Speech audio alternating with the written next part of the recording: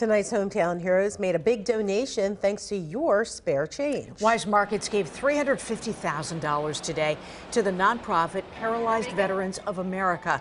Weis and Weis customers donated that money. Shoppers at checkout rounded up to the next dollar. We've been doing this since 2017, so over the last 6 years, we've donated more than $2 million to the Paralyzed Veterans of America.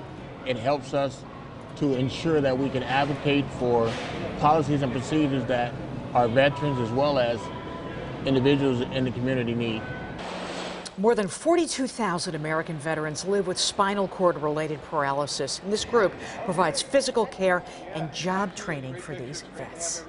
Thank them for their service. Yes.